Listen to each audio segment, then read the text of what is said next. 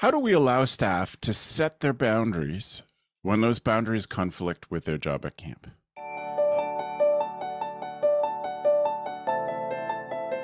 Hello, Camp Mavericks. Welcome to the CampHacker podcast. My name is Travis Allison. This show is brought to you by Ultra Camp and 5 Minute Fridays. I am a summer camp marketing and strategy consultant, and I am excited to spend this week talking with you and my favorite co-hosts about this topic. Hi, everyone. I'm one of the favorite co-hosts. My name is Chris Hudson. I am the founder and director of Camp Highlight, and I am a camp consultant. Camp Highlight is a one-week sleepaway camp for kids who have LGBTQ plus parents. It is the best camp in at least 3 countries and counting.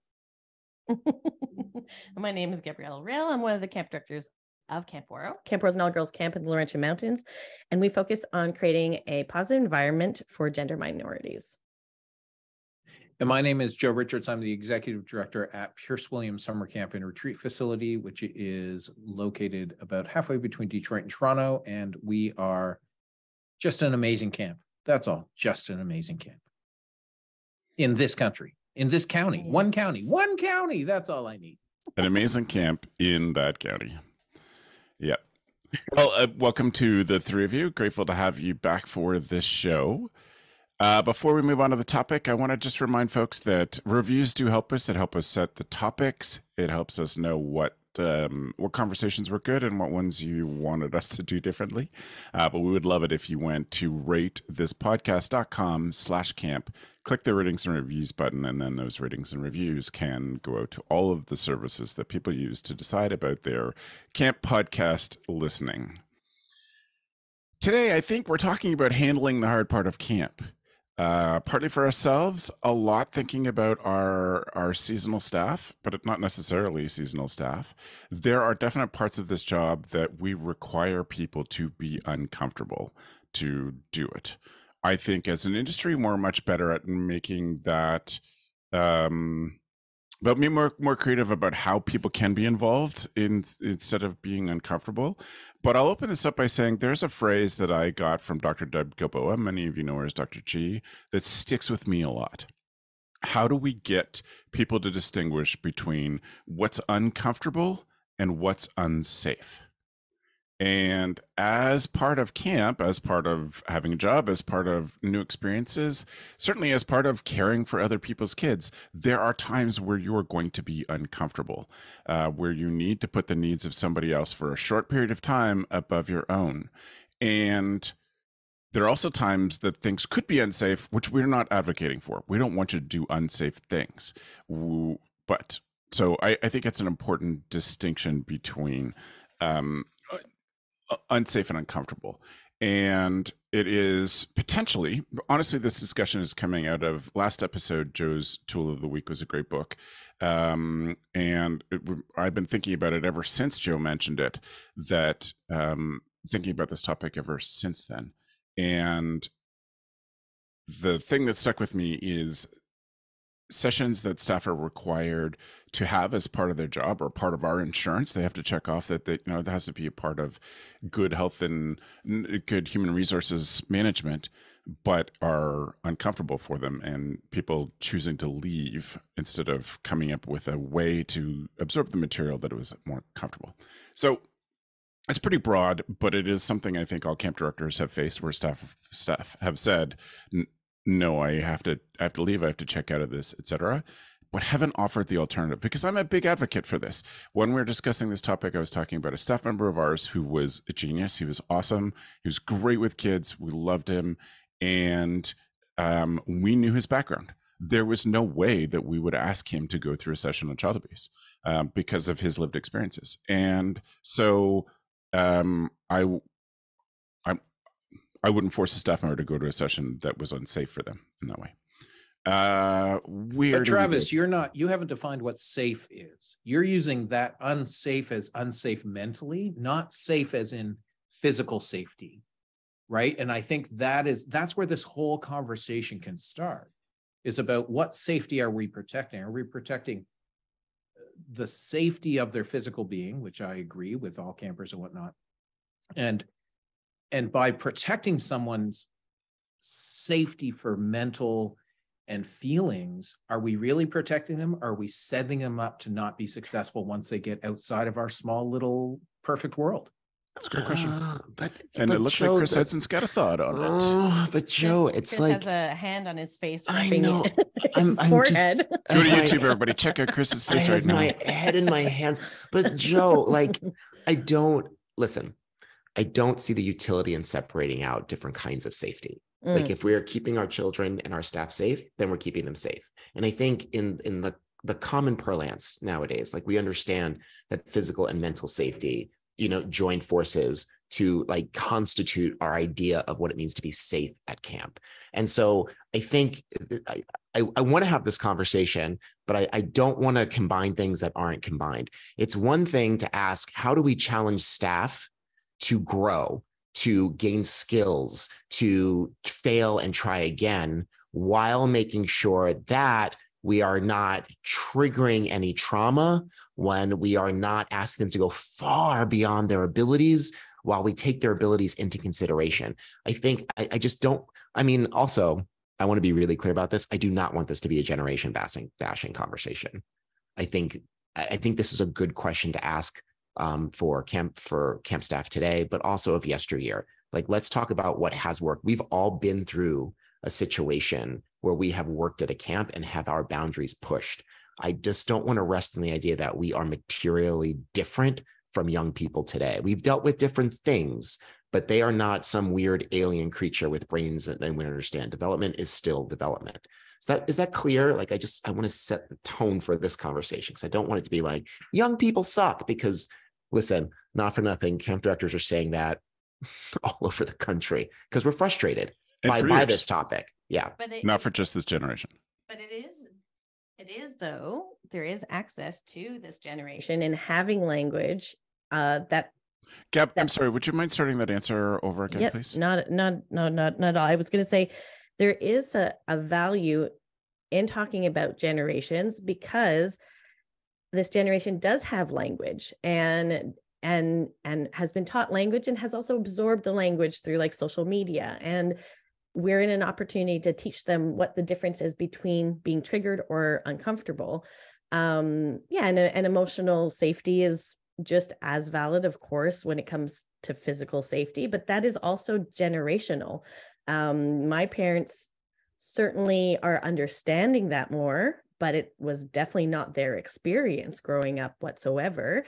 And because, I'm in the camp industry, we do try to look at safety. Now, first and foremost, we can't create a safe environment. It's not possible. It's a safer environment. That's how we want to do this.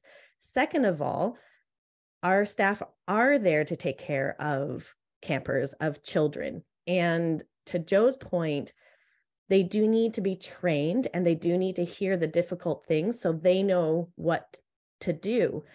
But sometimes when we're talking about emotional safety for staff, I think with camp directors, there's a frustration of you can't just opt out because you're uncomfortable. You do need to be trained. And how do we bridge that gap? And I think that sometimes there's, the simplest of ways is actually asking your staff, when it comes to our campers, how do we help them, decipher between uncomfortable and unsafe? I remember campers saying to me, I don't feel emotionally safe to sweep the cabin. And so my staff member was like, how do I deal with that? And I was like, we take it very seriously and we have a long conversation, and then they're going to get really, really bored. And they're like, fine, I'm going to do the cabin, But is talking to our staff members first and foremost about, what does that mean? How do we recognize it? How do we support our campers? And you could do activities and exercises and have discussion groups about it. And then we can apply it to ourselves when it comes to the job that we are doing. This is the gamut of things that we need to do. Why is it important for us to participate? If you're triggered, you can't really listen. But what is your responsibility if you do step out? You do have to come back. We do have to sit down during mealtime. Setting those expectations. I get triggered from things. There's certain things I can't stomach. I can't watch. But I've learned the difference between what is triggering and what's uncomfortable. And I think with our staff, they haven't learned either. And as somebody that is a connoisseur of TikTok, the word trigger comes up extremely often.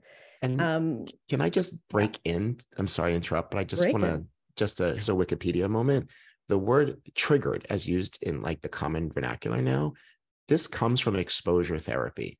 So exposure therapy is like, oh, I'm afraid of snakes. So what the therapist will do is trigger you slowly and carefully by introducing snakes to you. So you are successfully triggered enough so you can work through your anxiety. Triggering is a good thing. It's a way towards health. It's very interesting to me how in the last 15 years, this has been transformed to something that must be avoided at all costs. So it's interesting the way that, you know, language is important. And so to Joe's point earlier, I think or Joe didn't make this point, but I fear that he's going to.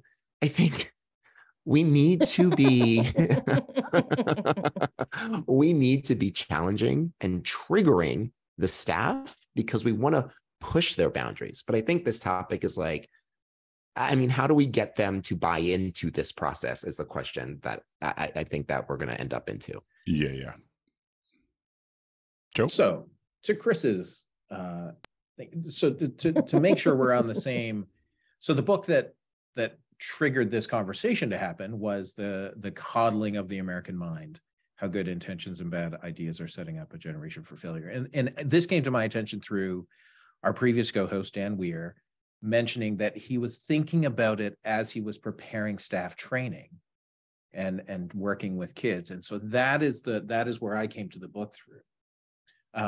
And I think about last summer and after, so we didn't run camp for 2 summers, and I didn't play a huge role in staff training because there's just so much other stuff going on with camp starting again and other issues. And so some of the leadership team thought that you had to put these safety valves in place to allow staff to have this safe environment where their feelings can't get hurt. Hurt feelings doesn't imply unsafe, just so we're all on the same page. Triggers aren't always a bad thing, right? The book speaks about the 3 great untruths that we're sort of passing on to a generation. And one of those is this idea that which does not make us stronger, or that which does not kill us makes us weaker, right? So I grew up with that which does not kill us makes us stronger. So when I go through adversity, if I'm stressed or anxious about that adversity or learn something or fail at it, I look for the lesson in it so I can go out the other side stronger. And some of the wording and the reuse of the wording triggering is, in the way that it's been used now, is this fear from my side, and I'm not a psychologist, I'm not a social worker, the fear from my side that that people, when we say safe space for emotions, we're trying to never hurt their feelings. We're trying to never have them have a diversity that they need to think through. And as an employer, so set aside in a camp world, as an employer, there's just some things you're going to have to do as an employee, right? You're mandated by the government in Ontario that if somebody reports child abuse to you or confides in you, you need to deal with it in a certain way. And if a staff session on child abuse is going to cause you to be uncomfortable or relive something, then we need to work through that, because we don't want you to work through that when a kid comes, confides in you by yourself late at night at camp out when your other staff are asleep and the kids are asleep, and then you get triggered. Like, I don't know the positive outcome in that situation. And so I think that staff training is certainly different than every day during the summer. But for me, that just comes down to expectations. And again, that it's setting the expectation that no environment is a safe environment. Our goal is to get to a safer environment. And what is our goal at camp? And I think sometimes we don't always express, what does the comfort zone mean? What does growth zone mean? What does that feel like in your body? You know, when do you know you're panicked? Is that, I like using the word panicked because I think that just keeps it central. And it doesn't mean you had to have a negative experience in the past. It just, you're panicked, you're overwhelmed. I was really excited to climb the climbing wall. Now I'm on the climbing wall. I'm 2 feet up, but I'm freaking out. Like, these are things that we can have conversations about. And then we can talk about it in the context of professionalism. What does it take for us to do things here? Does everybody feel great being on stage on the first day? Talking about sequencing with our campers. You know, we don't immediately do, you know, the human knot on the first 20 minutes because that's very close contact. We build up to that. We're going to do the same for sessions. With some of our sessions at camp, we highlight them as red sessions, yellow sessions, green sessions, and blue sessions. Red sessions are what is necessary by law for all of us to do. Orange sessions is specific to people's jobs. Green sessions is et cetera, blue sessions, et cetera. They're all valuable, but it is important that they understand. I think sometimes staff look at camp directors and even parents look at camp directors and don't see that this is a plan that we've put in place. We also follow rules and regulations, thankfully, because we're taking care of people. And this is sanctioned as government saying, you need to do this, just like we have to do our water tests, et cetera, et cetera. We have to inform our staff members. And then what is the exception when you can't do something? What are the options? How do we deal with that? And translate it for, this is how we do it for campers as well. Not everybody's going to fit in this box. How do we manage those campers? I understand young camp directors trying to create a safer space and saying, like, if you're triggered, you may leave and da da da. For me, that's something that's an uneducated young camp professional that's trying to be very caring and kind without necessarily training. And I do think that mental wellness training is important. I do think trauma-informed care training can be helpful. But I think also how we support our young camp direct professionals and how we talk to them about how we're creating these spaces is necessary too, because it can backfire. And I had that happen this summer. Somebody disclosed something in front of my whole staff that was quite uncomfortable, and I had to stop the session. But I had a lot of staff afterwards be upset and say, you didn't create a trigger warning. I didn't know that the person was going to disclose something. And I had to talk to them about that. That's I understand it. I also had to leave. It was a little overwhelming. But there's like, it's almost like, how do we have those conversations? How do I bring it up? How do I take responsibility? But isn't that like the easiest thing in that sense, Gab, to say, I didn't create a trigger warning because the world doesn't give us trigger warnings. I didn't know it was going to happen. And this is going to happen numerous times in your life. And this is the education. I agree with Joe here. That is the education, right? Yes, like I agree too. On this one thing, Chris agrees with on this me. one Please thing, I mark agree it with down. Joe. You two agree Yes. all often. Okay. we agree, or just our tone is different. It's You true. know, Very true. I want to say, like, and we were talking before we started recording, me and Joe agree more often. Like, we agree secretly more often than people would think. Like, I am a stickler. And when it comes to this, listen, I mean, obviously, I've been doing this for a long time, right? And also, I'm a social worker. I've had to sit through trainings where we look at pictures of the aftermath of physical abuse. I've had to sit across from people who have molested their kids, have killed their partners. I've sat across from kids who have had these, really terrible things. Now, the question is, does that mean that all social workers are drawn from people who have never had anything bad happen to them? No. Of course not. But the idea is that if we want to do this job, we have to sit through this training. Now, I mean, and I don't want to harp too much on this because I don't want too much information about this, Travis, but like, if you have a staff member who has suffered through sexual abuse, right? Like, what is it? 1 in 4 girls before the age of 18 and 1 in 9 boys before the age of 18. That's a lot of people. To accept them from receiving information about how to serve others in similar situations, I think is just really a step too far. That's just me, especially if you are coming into a job where you are tasked with maintaining safety for young people.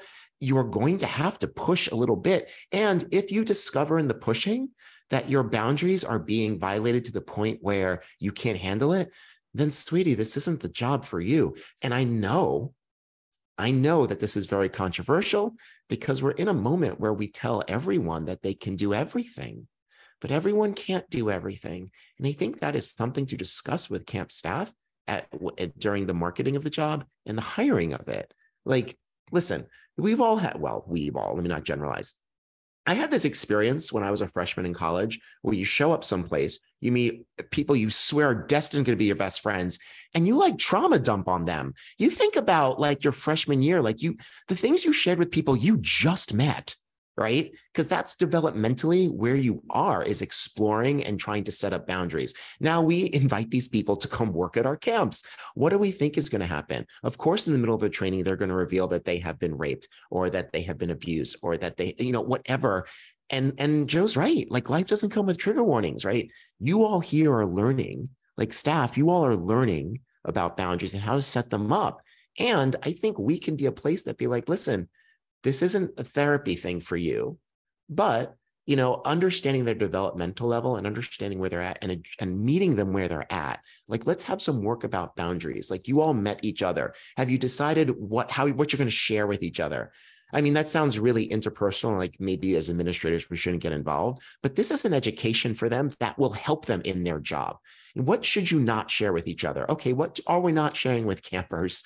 I don't know. This is like a whole thing that I think I did a 5-Minute Friday on, but so everyone go back and check that out. But I mean, I think in summary, I think one, don't have feelings at work. That's just me. I don't have feelings at work. I have goals and I have boundaries, but I don't have feelings at work. You can't hurt my feelings at work. I'm working. That's me.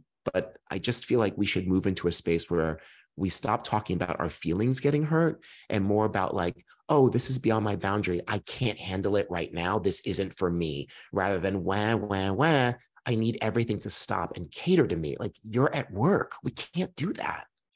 But okay. So feelings energy. That's all. I'm angry. That's an energy. I'm sad. That's an energy.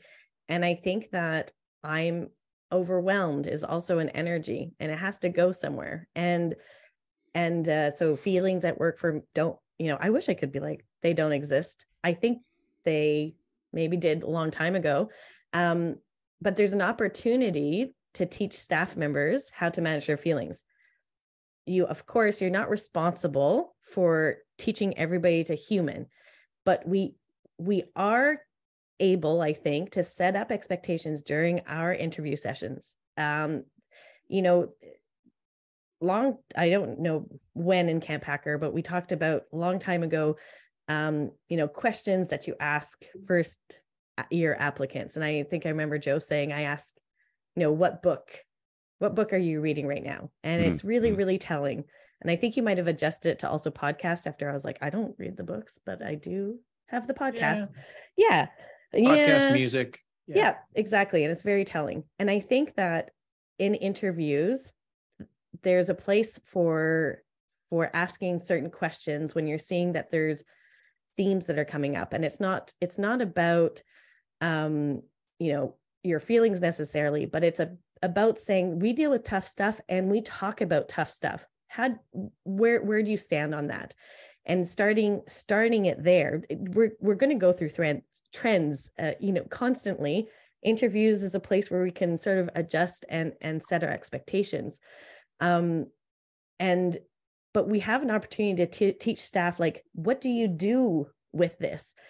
And listen, if you feel unqualified, like I do, when it comes to talking about these things, because I feel like I'm still learning, bring in an expert, reach out, find somebody like Chris that could maybe come to your camp and help you have those conversations. And sometimes, even if you have the knowledge and you can express, everything as well as Chris can, having somebody else come and say it is more powerful, because again, it's not just coming from you, just like the session on abuse. It's not something that we're trying to harm our staff with. We need to inform people. But when I say this is a red session, that's because it's been sanctioned by the Quebec Camp Association and the Ontario Camp Association, and the information is checked here. Sometimes I think it just comes from my brain that I'm randomly putting together. And I do think bringing somebody in and talking about these differences, like the whole thing about triggered, I didn't know that background in the language of what that is. I find that very fascinating. And I think this is helpful to bring in staff training. Can I just clarify about what I said about feelings? First of all, I take nothing back, but I just want to clarify. Yes, feelings, energy is there. I think Did your feelings get hurt, Chris? I was afraid I hurt other people's feelings. No, but what I want to say about feelings is that, like, yes, energy's there. Like, and sometimes I get frustrated at camp. Sometimes I get really sad. Sometimes I get really angry at staff or campers. What I mean by there's no feelings at work is that I then do not take those feelings and make them part of the group process. These are my feelings to process, right? If a coworker makes me angry, instead of like going behind backs and talking and making a really big drama about it, I need to have the skill to address my own feelings, figure out how to process them, and then work through them. That's what I mean. Like, and the onus is on me to work through them because I am at work, because I cannot fall down, because I cannot take off 6 hours to deal with my frustration that arts and crafts didn't go the way that I wanted. That's what I mean, that there are no feelings at work. Listen, love my staff. I love them. I care for them. What I can't do is therapize them or treat them because I'm busy taking care of other people's children. And so should you.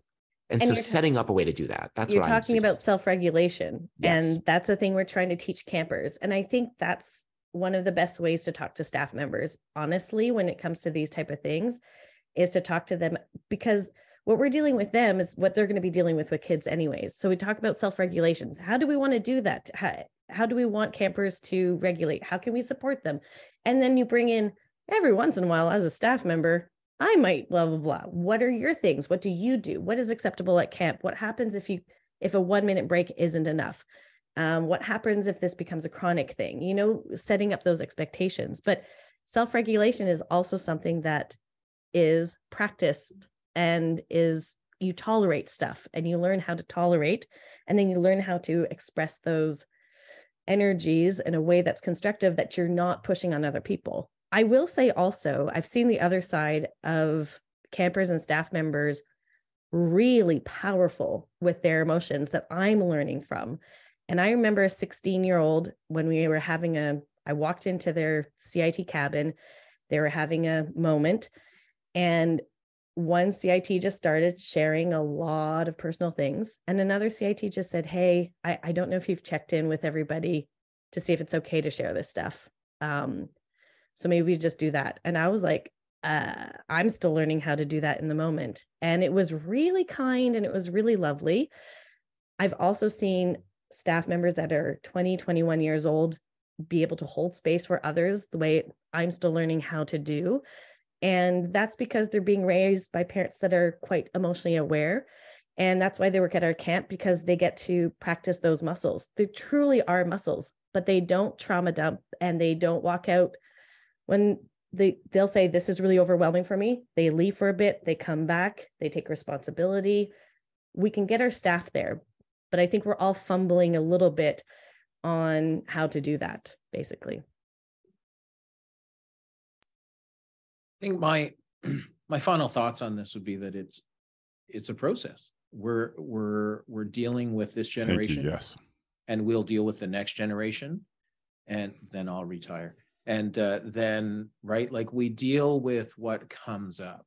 And what the book is helping me see is that this is something that we need to think about, but it's also a learning opportunity, not only for us and how to train people, but to give people a learning opportunity to have them understand that the world in general is not a safe space. The world is going to challenge you. The world is going to push you. And I'm not saying that that's our job to do, but I do agree with the fact that this job is not for everybody. And I do agree with the fact that the sooner, just because you loved camp as a camper does not mean you're going to love camp as a staff member or that camp is going to love you as a staff member. That you can successfully make that transition to seeing camp from the other side, where, you know, your camp experience has been, you were put first. Yeah. And that you have to be. And the reality, and I say to my staff all the time, Travis, is that, you know, no matter how good of a friend you think I am to you as a staff member here at camp, camp comes first and campers come first. And so when I make decisions, know that it's not, I don't like you, know that it's about camp and in this place, and making sure that we give the campers all that they need to be here. Excellent spot for us to wrap that up. Well said. Thank you. It is time now for our foam head of the week. I mean, it's time for our tool of the week. You really want to be watching this episode on YouTube. You really do. Zoom's not showing you what we see because Zoom always highlights the speaker. So Joe, I'm going to give the floor to you for your tool of the week first, so people can see your glory. Awesome. My tool of the week is a card game.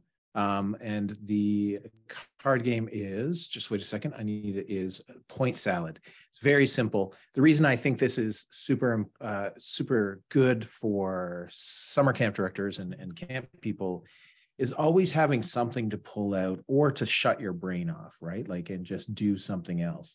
I know that when I was at the Taylor Staton camps, we always used to have a card game every night in our cabin that the section heads could just wander into and pick up. And we used to play Flux because you can literally just pick up 3 cards and start and join the game. But Point Salad is a nice, great game, and easy to play and very affordable.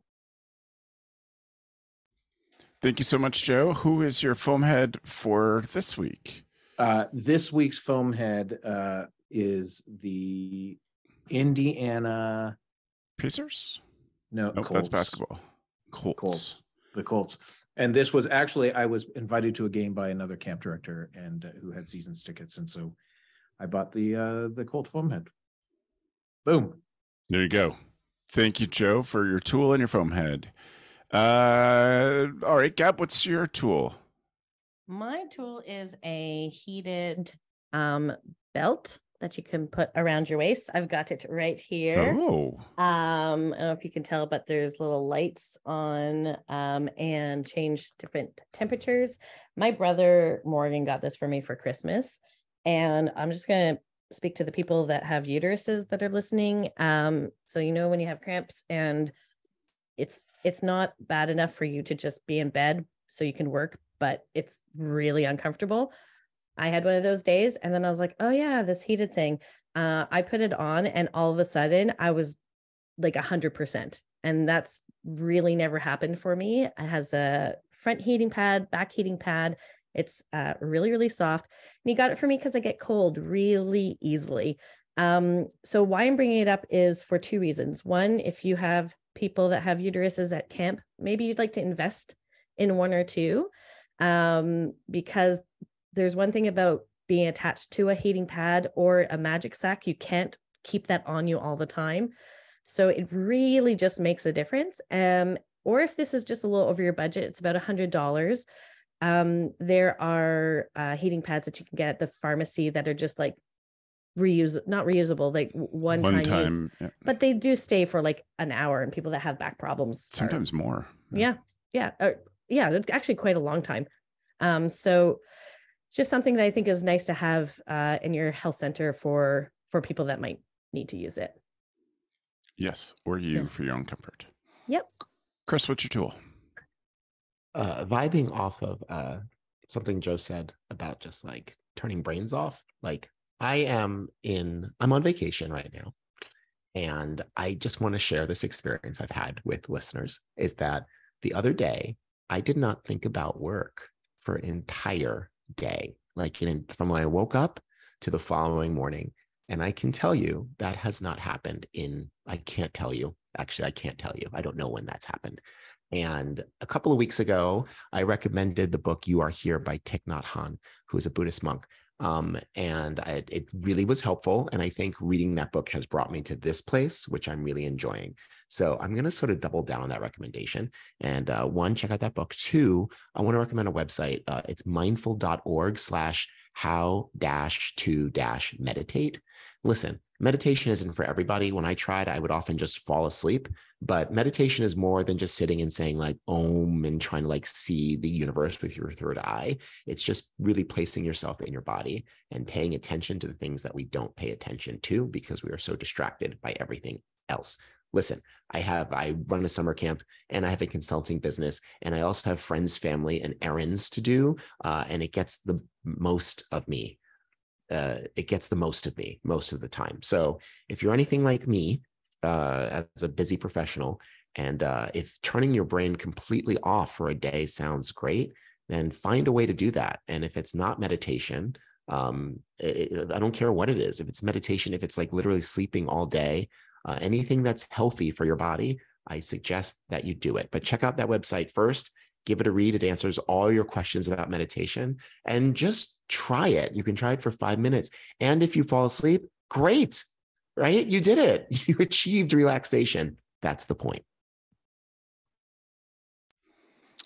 Thank you very much. My resource is, I suppose, a more professional resource than a personal one.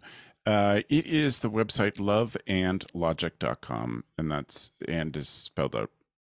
And the founder is Dr. Charles Fay, and they have some great resources for parents and teachers. And I must acknowledge that I got this resource from Sue Levy, who is a former camp owner, former camp director, and she's talked about all the great stuff that she's discovered from the Love and Logic group. And they have great practical resources, trainings. Their motto is, "We help you raise strong, happy, responsible kids." And so there's lots of really great stuff there for camps, for your own training. You can get trained as a Love and Logic trainer, which may be something that would be helpful for people for their own staff training, since that's been a topic today. There are just some great resources, highly recommended, and I want you to check that out. Dr. J and I are going to be interviewing Dr. Charles Fay on our Apparently podcast, and that's all because of Sue. So if you are also a camp director who has great tools and you want to share them with us, please email me, travis@gocamp.pro. We'll be happy to talk them out, to share them out with the crew. And there is back of my head, a deep wish that we have not just our own Tool of the Week episode, but we have a pre-summer, every Camp Pro, 50 Camp Pros share one tool they're going to make use of this summer. So maybe we'll get to that, just in case. We don't send stuff to travis@gocamp.pro. I now want to spend some time and talk to you about UltraCamp. UltraCamp is a long-term sponsor of CampHacker, and we're super grateful to them for all that they have done for us and what they do for the camp industry as well. So there are some specific thoughtful things that UltraCamp does in their software and just other stuff as well. We know that some people have struggled this year with staffing, and we also know, this is definitely a lesson that gets reiterated on the Camp Code podcast over and over again, that we can and should be communicating with our people before we need them to apply for camp, etc. And UltraCamp creates a staff communication calendar that includes the prompts, things for you to write, ways to keep in touch. And you can download that for free at ultracampmanagement.com/CampHacker.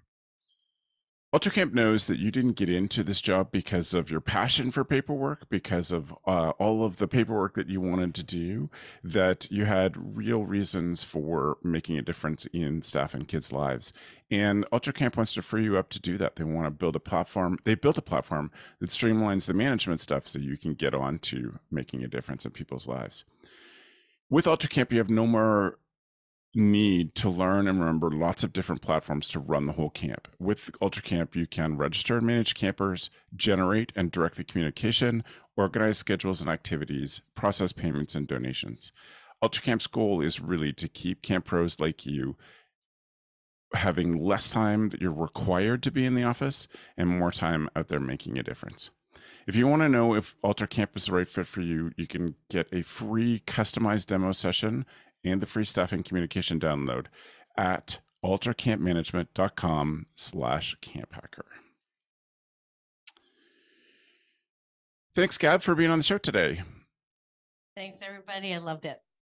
Right on. Joe, thank you for this topic. It was great. I'm really glad we got to spend some time on it. Me too. Thanks, Travis. See you, Chris. Have fun in the rest of your time in a warm place. Believe me, I will. I believe you. I believe you. I mentioned Camp Code. I've mentioned all of our other podcasts today. I did mention Camp Code, which you should be mainlining at this point in the year, getting ready for staff training. It's a great show. I do want to bring a special attention to First Class Counselors, where Matt and Oliver are talking to your counselors. They are spreading the lessons that we have talked about here practically to your counselors. They can subscribe for free if you refer to them. I know camps that require people to subscribe to it and listen to specific episodes as part of the pre-camp get to camp, better able to handle camp. So they've done some great episodes this year, and we're really excited that they do that, grateful that they give that to the camp industry. And I'm thankful to the three of you. I am thankful to everybody who listens and watches the show. And I want to say in conclusion, thanks for the evening, friends.